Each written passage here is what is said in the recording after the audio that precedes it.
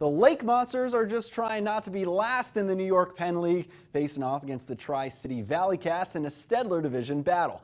And it's been a slightly better July for Tri-City as both these squads try and fight their way out of the cellar. We jump into the bottom of the first inning, a hit batter and 2 walks load the bases with just 1 out, and Kyle Serrano, toeing the rubber, sails one over the catcher. A run comes on through, and Vermont takes the 1-0 lead. And 1 walk later for Serrano, his night is over. Just 1/3 of an inning to his name, but the Valleycats tie it up with a sac fly in the second. And in the next inning, Willier Abreu laces one into the gap in right center.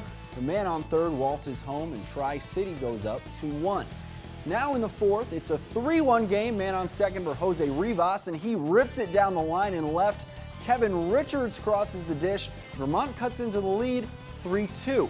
Then, 2 batters later, Marty Bechina gets a whole lot of this one. The left fielder watches it sail over the wall as the Lake Monsters regain the lead, 4-3 on the 2-run shot, and Vermont tacks on a couple more to get the 6-3 win.